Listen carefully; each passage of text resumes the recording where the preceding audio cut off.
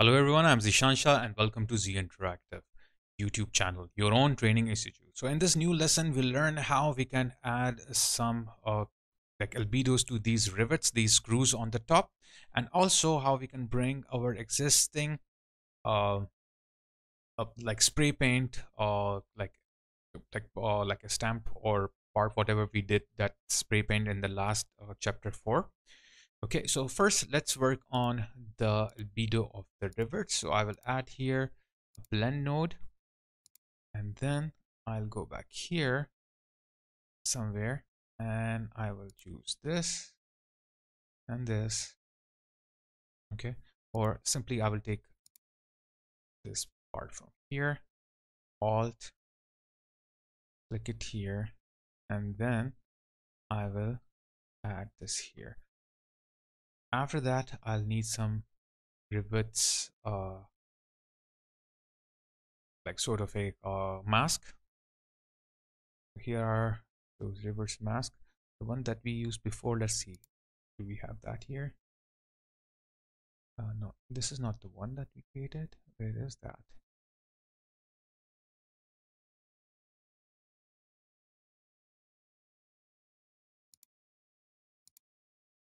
Somewhere it should be.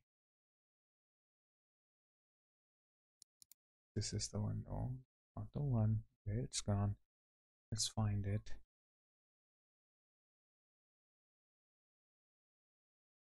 Okay, so anyhow, we got it. Here is the one. I'll take this one. Okay, alt, move all the way up, alt here,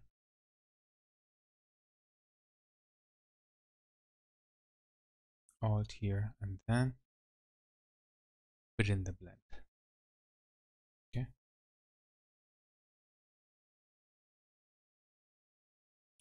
it has applied it here. So what we can do is that I can take this part, add a transform, double click it here, and I can change this tiling mode to none, but I'll keep it as it is. Okay, so that I will make it smaller and it will affect all these parts. Okay, otherwise if I will make it no tiling, so I have to put it here on each one of it, and it will not make any sense. Okay, so I will just make it smaller, try to put it here somewhere, and then it will make more sense. Perfect. So we got the rivet. Okay, in reality it looks like this.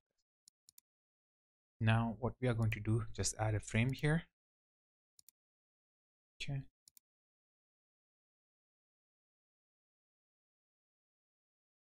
and turn it to red and call this rivets albedo.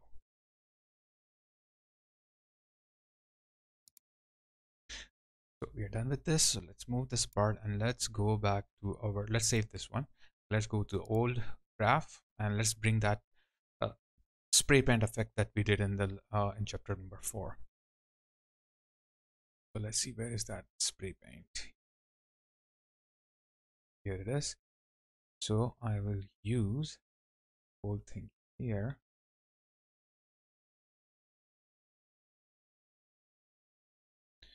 Okay, this, and this. Rest we'll see if we need it. Copy this. Okay, first of all, let's see what is the blending mode. First copy. Fine. I'll copy this one, Control C, go back to my box locker. Okay, back here, paste it. And one more thing I want here is to right click view output in the 3D viewport. Okay, so it will get back its stuff. Locker, make sure to go to material, locker, edit, and change the scale to 3. So we'll get back all our details. Now here, what I want is that press shift, move this here, and take this one and put it here. So this is what we were looking for basically. Okay, but let's see where it's gone. Oh, it's here, and we want it to be here. What I'm going to do here is double click it at this part, take this, make it smaller. Okay, and let's see where's the part. Here it is. Okay, so we can put it here, or if you want you can put it up here, just next to this part.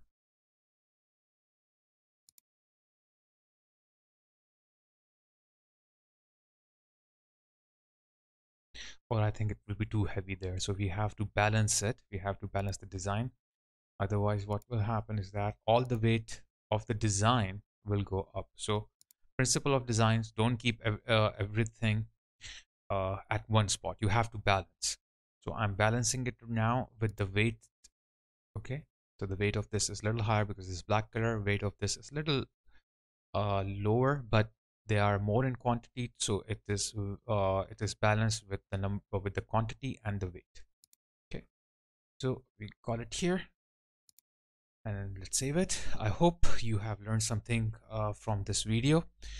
So thanks a lot everyone for joining this lesson, and I'm really thankful to you all for supporting me, and I hope to receive your continuous support.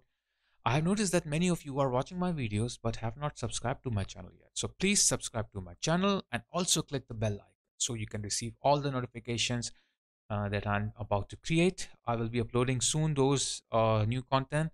And if you have liked my video, so please hit the like button. And if you have any queries or questions, then leave them in the comment section below and I will answer them as soon as possible.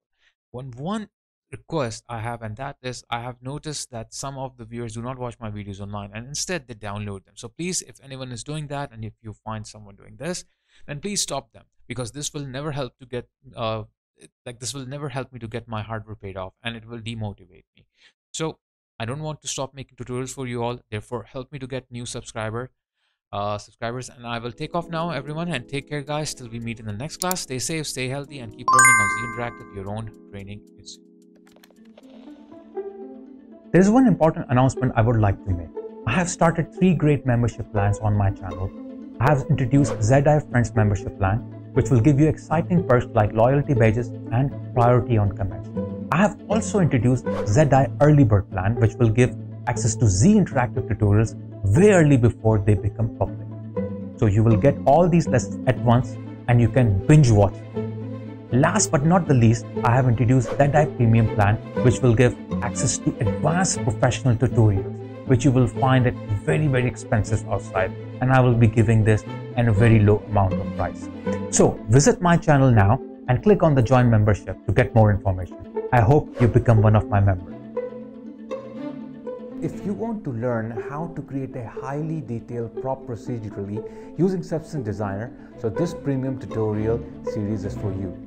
Join my premium membership plan on YouTube and get access to all premium tutorials. In this tutorial series, I will demonstrate how to use Substance Designer along with simple geometry to create a realistic, smashed up retro television.